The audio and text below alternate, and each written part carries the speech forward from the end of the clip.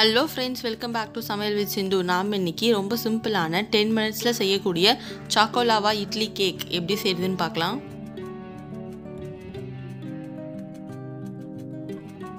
First இந்த biscuit எல்லாத்தையும் ஒரு மிக்ஸி ஜாருக்கு மாத்தி பவுடரா அரைச்சு எடுத்துக்கலாம்.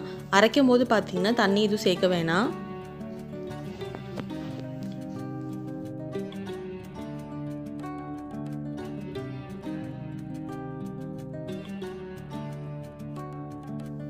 அரைச்ச பவுடரை வந்து ஒரு பவுலுக்கு வந்து மாற்றிக்கலாம். இப்போ இந்த பவுடர் பார்த்திங்கன்னா நல்லா சாஃப்டாக கொக்கோ பவுடர் எப்படி இருக்குமோ அந்த மாதிரி தான் இருக்கணும். கையில் எதுவுமே வந்து அடிப்படாத மாதிரி நல்லா மிக்ஸ் பண்ணிக்கோங்க.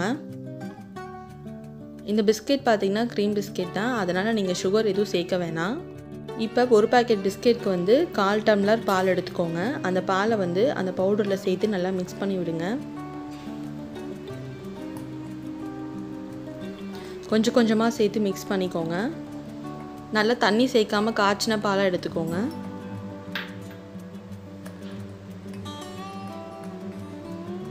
இப்போ நல்லா மிக்ஸ் பண்ணியாச்சு. இந்த மாவு பார்த்திங்கன்னா இட்லி மாவு மாதிரி இல்லாமல் தோசை மாவு மாதிரி இருக்கணும். கரண்டியில் எடுத்து பார்த்திங்கன்னா அந்த மாவு வந்து டக்குன்னு கீழே விழுகணும். எனக்கு இன்னும் கொஞ்சம் பால் சேர்த்தா கரெக்டாக இருக்கும் அப்படின்னு தோன்றதுனால நான் இன்னும் ஒரு 2 டேபிள் ஸ்பூன் அளவு மட்டும் பால் சேர்த்து மிக்ஸ் பண்ணிக்கிறேன்.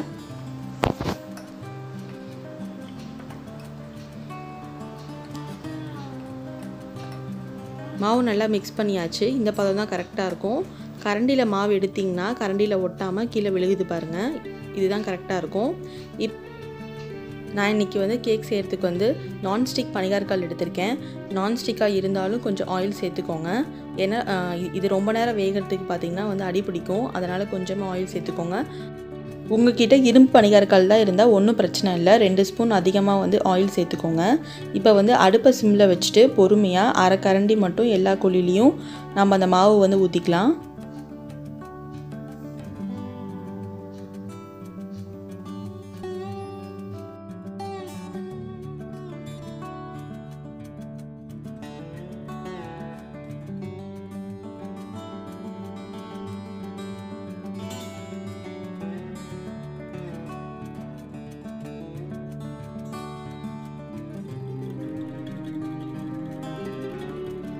இப்போ எல்லா குழிலையும் வந்து மாவு ஃபில் பண்ணியாச்சு. நம்ம எடுத்து வச்சுருக்க டேரி மில்க்கை வந்து குட்டி குட்டி பீஸாக கட் பண்ணி அந்த குழியில் வந்து வச்சுக்கலாம்.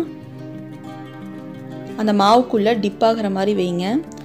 இந்த டிஷ் பார்த்திங்கன்னா ரொம்ப சிம்பிளாக இருக்கும். குழந்தைங்களுக்கு நம்ம ஈஸியாக ஒரு 10 மினிட்ஸில் வந்து செஞ்சு கொடுத்துடலாம்.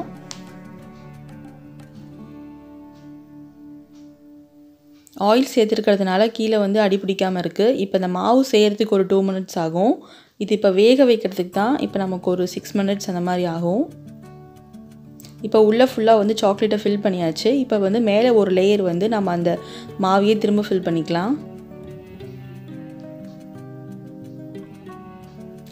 ஒரு பேக்கெட் பிஸ்கெட்டில் பார்த்திங்கன்னா 10 கேக் வரைக்கும் செய்யலாம். இப்போ இது அடிப்பிடிக்காத மாதிரி கரெக்டாக இது எடுத்துட்டிங்கன்னா உங்களுக்கு அந்த மெக்டோனல்ஸில் கிடைக்கிற அதே சாக்கோலோவா மாதிரியே நம்ம வீட்டில் செஞ்சு சாப்பிட்லாம். இப்போ இந்த லேயர்லாம் ஃபில் பண்ணதுக்கப்புறமா தான் அடுப்பை நம்ம வந்து ஹையில் வைக்கணும். இப்போ வந்து ஆல்ரெடி கீழ் லேயர்லாம் ஓரளவுக்கு வெந்திருக்கும். இப்போ இதை நம்ம மூடி போட்டு மேல் லேயரையும் வேக வச்சுக்கலாம். இப்போ இந்த கேக் வந்து வேக வைக்கிறதுக்கு பார்த்திங்கன்னா கரெக்டாக 6 மினிட்ஸ் ஆகும். கீழ் லேயர் வந்து குக்காக ஒரு 2 மினிட்ஸும் மேல் லேயர் வந்து குக்காக ஒரு 2 மினிட்ஸும் மாவெல்லாம் ஃபில் பண்ணுறதுக்கு ஒரு 2 மினிட்ஸ் ஆகும். இப்போ இதை வந்து பொறுமையாக திருப்பி வச்சுக்கலாம். இப்போ இந்த கேக் செய்கிறதுக்கே பார்த்திங்கன்னா மாவோட பதம் தான் முக்கியம். ரொம்ப மாவு வந்து திக்காக இருந்தால் சீக்கிரமாக வந்து அடி பிடிச்சிரும்.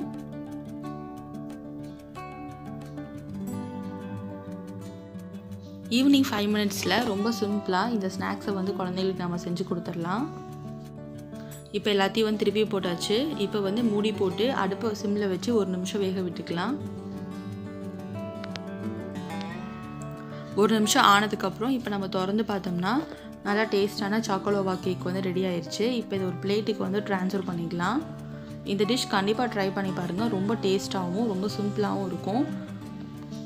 கண்டிப்பாக ட்ரை பண்ணி பாருங்கள். இந்த டிஷ் உங்களுக்கு பிடிச்சிருந்தா மறக்காமல் இந்த வீடியோவை உங்கள் ஃப்ரெண்ட்ஸ் அண்ட் ஃபேமிலிக்கு ஷேர் பண்ணுங்கள். நம்ம சேனலை மறக்காமல் சப்ஸ்கிரைப் பண்ணுங்கள்.